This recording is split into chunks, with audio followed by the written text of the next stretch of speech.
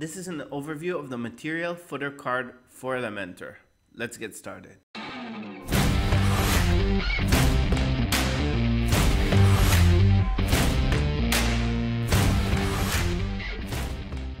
To get started, drag the material footer card into your Elementor column.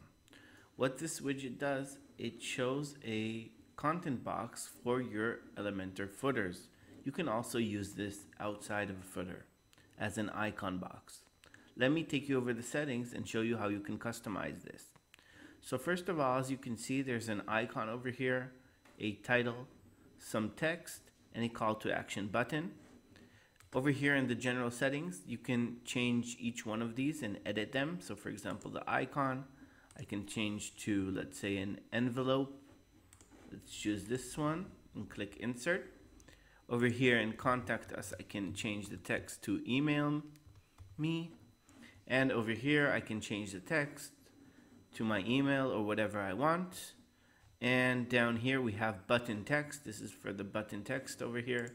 So let's change that to send email. And over here in the button link, I can write down my email. So I'm going to do mail to Amit at unlimitedelementscom.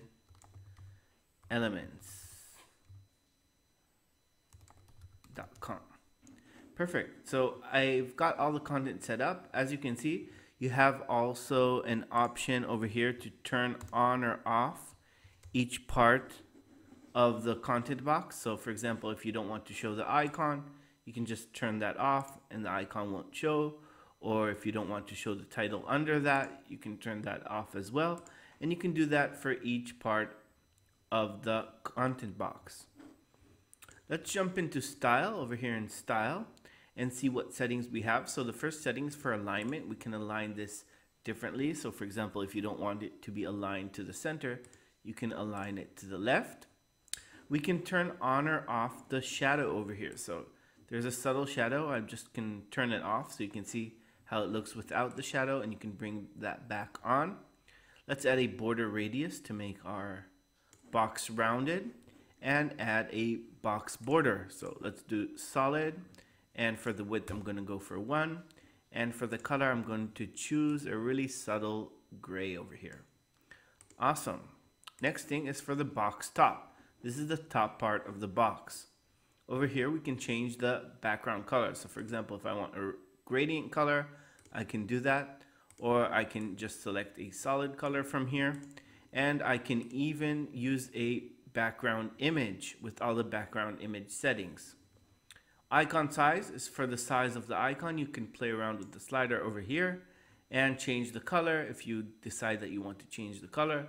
Let's turn down the alpha channel over here just to see how that looks. And we have an option for padding. Usually when changing the padding over here, I might want to unlink the values and then just make the top and bottom a little bit bigger depending on my design. Got a really nice card going on over here. Maybe let's make that smaller. Let's go for 60. Title. We can change the title color, the title spacing to space it from the icon. And of course you can change the typography, so let's just make it bigger. Box bottom is the bottom part over here. So we can change the text color of the bottom part, and we can also change the padding like we did on top. Inside of button, we have an option to make our button rounded, and you can play around with all the settings. For example, spacing, we'll space it out from the text.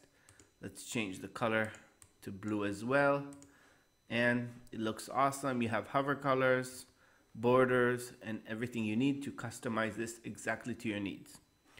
So usually when using this, you're going to use it in a couple of columns.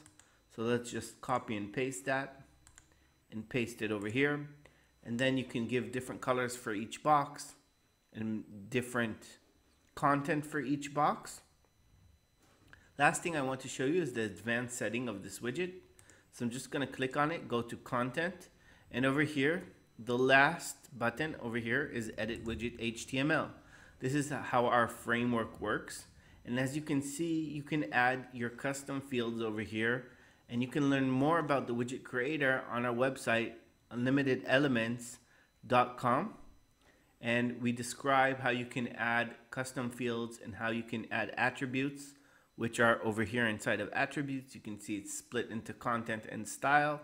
And you can see that all the different settings that we've edited over here exist here, and we can delete them, duplicate them, and create new ones by clicking Add Attribute. I hope you guys found this tutorial helpful. I'm going to see you in the next video.